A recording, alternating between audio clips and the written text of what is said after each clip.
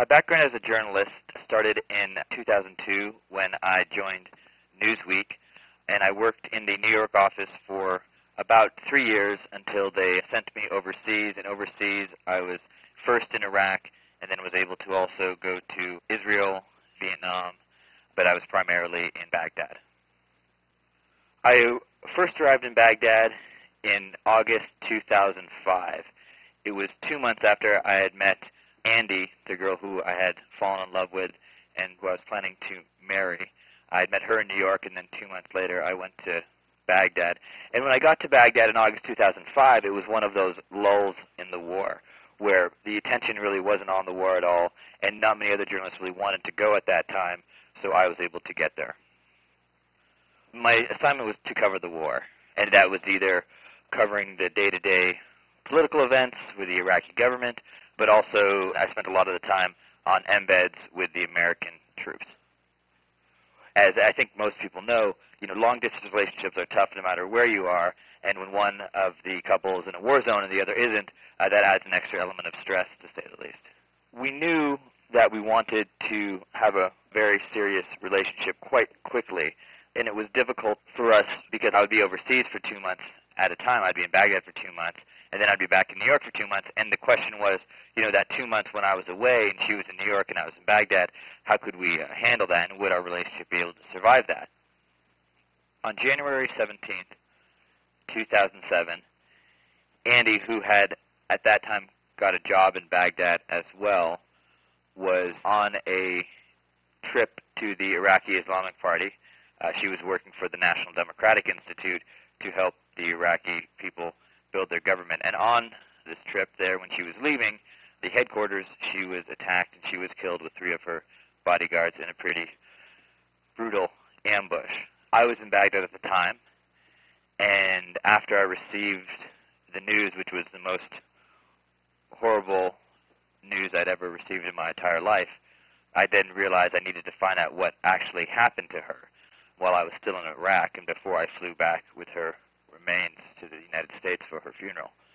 So in those 5 days while we were trying to get out of Baghdad, I started looking into what happened, interviewed one of the survivors, interviewed my sources in Iraq, and then by the time I got home and I'd gone to Ohio for her funeral with her family, I was so devastated by what had happened, and I wasn't allowed to go back to work because my work was in Baghdad, and Newsweek wanted for me to wait a little bit before I went back. So I started to write. I was up in Vermont at the time, and I knew that I had to tell this story. It was never a choice. It was just something I had to do, and I just started doing it. It was almost instinct, this kind of survival instinct to kick in, and I just started writing every day in the month of February, a few weeks after she was killed. And I didn't know if it was ever going to be a book or if there was going to be interest in the story or what I was writing about, but I knew Andy would have wanted me to make sure her death wasn't a waste, and I knew I needed to remember her, and I did not want anyone to forget her, like so many of the other people who have been killed in the war, whether the thousands of Americans or the tens of thousands of Iraqis that have been killed. So I started to write. After a month of writing while I was on my way back to Iraq, I stopped in New York and was able to find the great people at Scribner who really supported the book and seemed to be very interested in allowing me to tell Andy's story. I think the writing was the way for me to make sense of what happened, because I essentially believe what happened was totally senseless and a huge waste of a beautiful life. But by writing, it was a way for me to understand for myself what happened, at the same time to ensure that Andy wouldn't be forgotten. Cathartic is the word. Was it therapeutic or cathartic? I think at some points along the way it was, but I didn't even remember what I wrote the first month of my writing. I just wrote, and a couple months later when I went back to kind of finish the book and do the rewriting and editing process, I had forgotten huge chunks that I'd written, and was kind of shocked to see how much I'd actually written already, because I was in such shock when I had written it.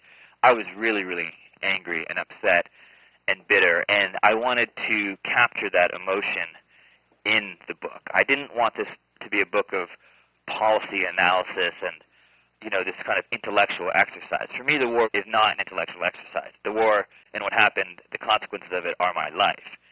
And I wanted to make the reader feel that. I wanted to capture the rage I had, the rage that this war has caused, and kind of put it on paper so at the end of the time you're finished reading the book, you'll feel like you've been punched in the gut. You'll feel like your brain has been smashed and said, oh my God, this is real.